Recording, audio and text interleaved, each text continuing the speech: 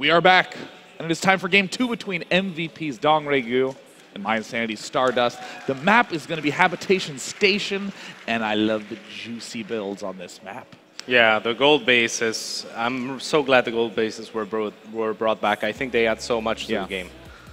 It's a different mechanic. It makes it so that it forces attackers. It forces, it forces so much stuff. You can mine so much faster. It creates crazy gameplay. And yeah, you can take a huge risk, and if it doesn't go so well, just take a gold base. No big deal. Yeah. They gave Dark Templars to every race, basically. Up in the top left-hand corner. Currently leading the series 1-0 from MVP, it is DongRaeGu.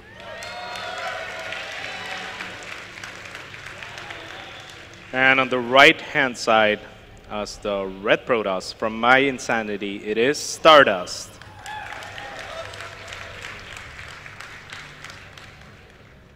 Opting for the, I think, always excellent pylon first at expansion on this map. I mean, the choke is so tiny. There's no good Zerg threat. Even Baneling busts go very poorly on this map.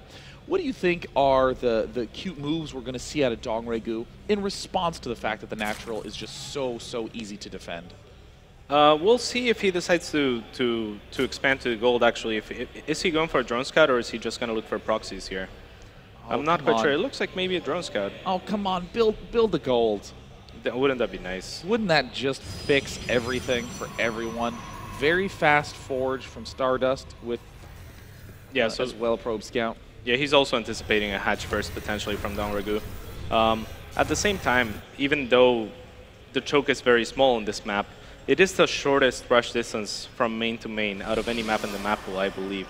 So you have to still account as a Protoss player for early pulls once in a while. Yeah, I mean, that is absolutely true. I mean, it's like 30 seconds for Marine to go from natural to natural. So unless you already have the defenses set up, you can't stay alive. So that's why we tend to see those attacking plays happen so frequently. First hatch going down, everything seems very normal, but I mean, when does a Zerg not want to take the north gold versus taking the left base? When do they not want to take the gold? Yeah, why would I take the left base from a Zerg player versus Stardust here? I don't know. Most Zerg players will take this base. It's a little bit easier to defend. It's a little bit more standard. The gold will kind of mess up with your build a little bit if you're not used to it as well. You have to transfer those drones, so even though you get more economy, you get it later on. A lot of players are much more mechanically oriented or are confident in their ability to just get ahead like they normally would on any map, as the gold's not really accessible for Protoss up until later on. Well, at this point in time, we're seeing the double gas go down, we're seeing the forge go down, nothing too notable occurring. I really would like to see Stardust do some of his trademark aggression on this map. Yeah, that would be really nice. DongRaeGu going for a very quick third this time around, so that would actually work out pretty well, but at the same time, off of a Nexus first, a little bit less likely. I mean, perhaps we could see a third base come up quickly, but the only person I've really seen pull that off with supreme style is SOS, who takes the fast gold and goes Mass Tempest. That was a glorious match to see. With the third base going down for DongRaeGu, we don't see any geysers yet, and the geysers are always the big key to what the Protoss, or excuse me, what Zerg has in store. I mean, 530 versus 6 versus 630 lead to very different timings, and the one that I'm most excited to see is 530 double gas. This is a build that lets you get the Hydralisk really quickly, and I mean, the Hydralisks have been so good in the matchup lately. Yeah, absolutely. But again, I talked to DongRaeGu, and he said he doesn't like him. He made him last game. Ah, come on, DongRaeGu. Come on, man, just make him. Right? I mean, that improved attack speed. Yeah, they're really juicy right now. Hydras are, and Stardust moving out with a probe as well, which has to put a little bit of a worry in the mind of DongRaeGu. Well, this thus far looks very similar to his.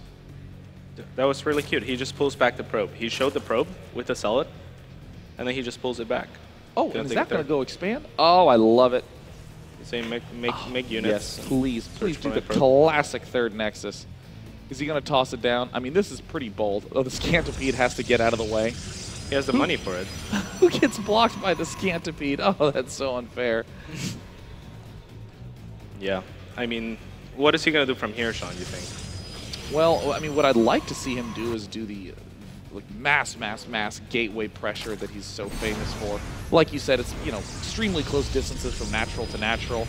That's not going to change at any point in this game. Players are only going to get closer over time, and I think that's going to be quite strong.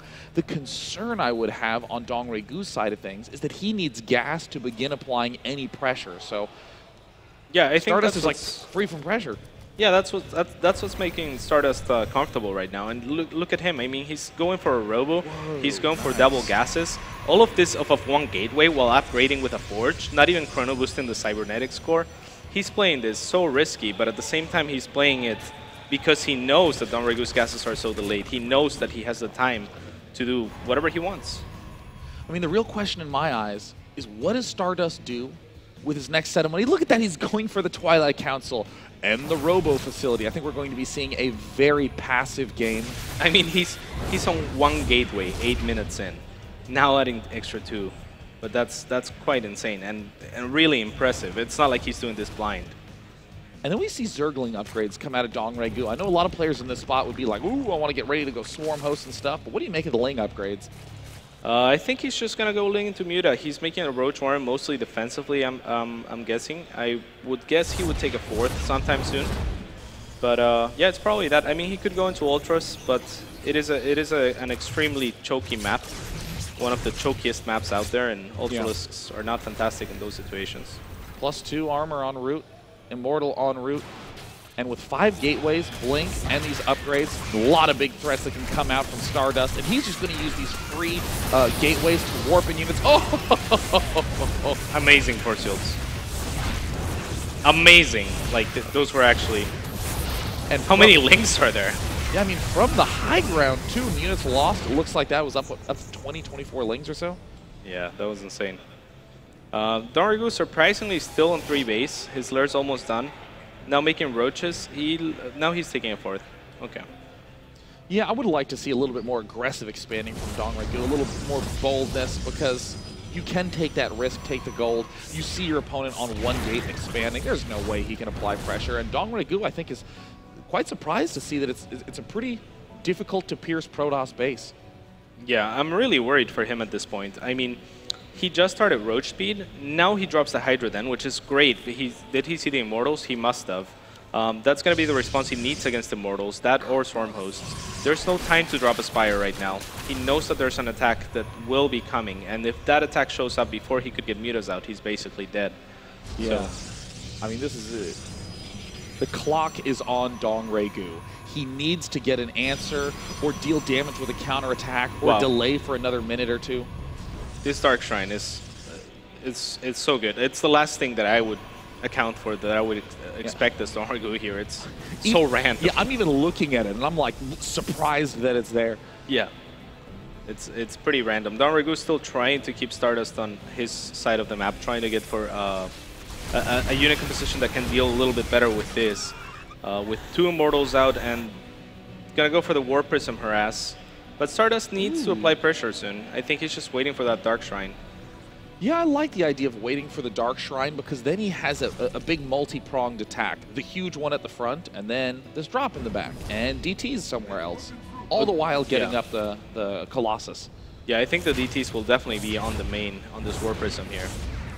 So that will be tough to deal with for DongRaeGu. Does he have any static defense set up at the main?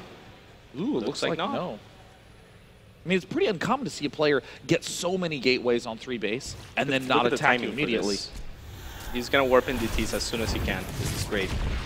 So, oh my gosh, Dark Shrine just finished. Hasn't done anything yet, is just trying to take out this Queen and manages to get it down. Will he begin the warp in? I mean, he should. He sees no static defense. There's no reason to not warp in DTs. Well, it looks like he's trying to draw as many forces as possible. DongRaeGu already had an Overseer in that force. Stardust now moving down to the bottom left side with the number. Uh-oh, Roach counterattack at the 3rd. But there's a Dark Shrine, so those are getting, the warps in 4 DTs. Pulls back his army, I'm not sure about that. Leaves a few Stalkers though, that's really nice. The Warp Prism's still somewhere in the main, but not really doing anything right now. This is a nice counterattack by DongRaeGu. DongRaeGu's target firing, And it looks like the Nexus is probably going to fall. Maybe there's a possible save against the force fields, but no.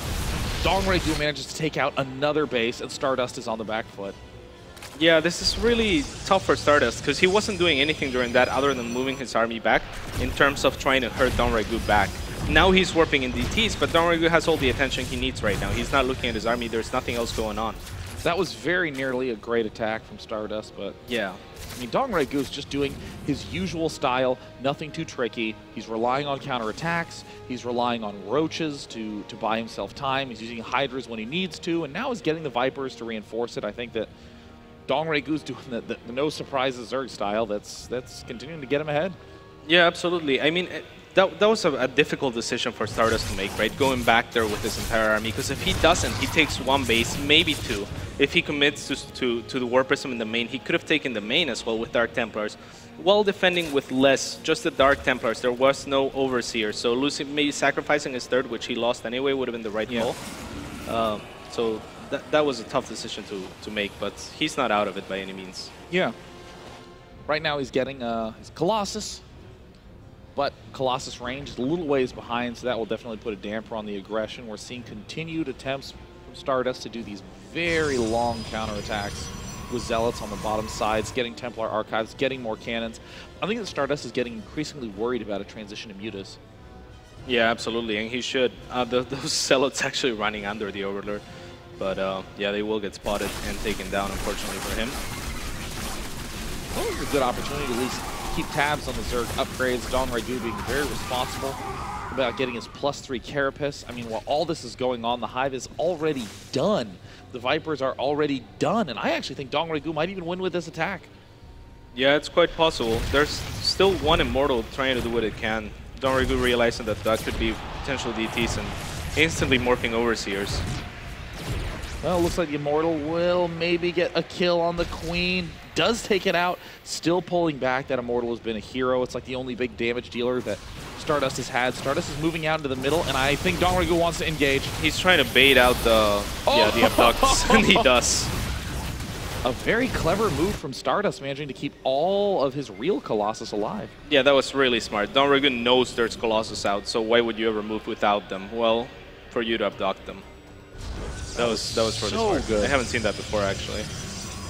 And now taking the fourth base very confidently, and all of a sudden there's going to be a lot of Colossus with no real way to deal with it for DongRaeGu, and there's no Vipers in sight. This is a massacre. Yeah, only 2 abducts available, so even and the feedback, so no abducts available, and suddenly the game has switched around. What a defense by Stardust. Oh my god.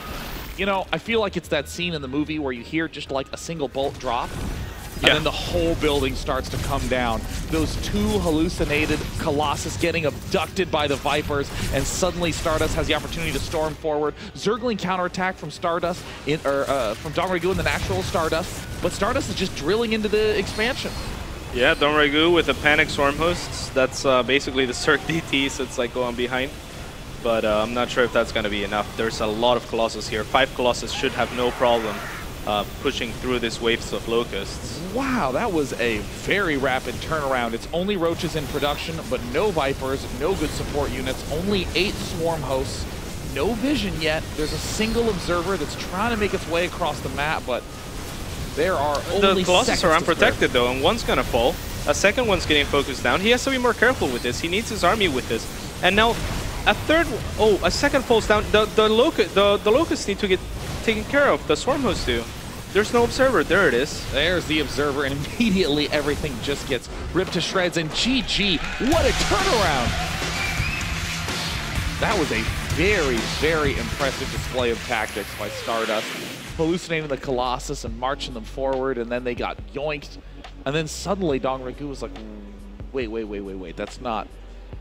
I'm supposed to either avoid Templar or get your Colossus. One of those two has to happen. Yeah, that was incredible play by Stardust. That was so clever to just hallucinate 2 of the Colossus and try to pretend like he was clearing creep. DongRaeGu could have noticed that the Colossus were doing no splash damage, but in the heat of the moment, it's so hard to do. So, that means we're tied 1-1. The next map is going to be Frost, and when we come back, one of the larger maps in the map pool will conclude the series. Stay tuned.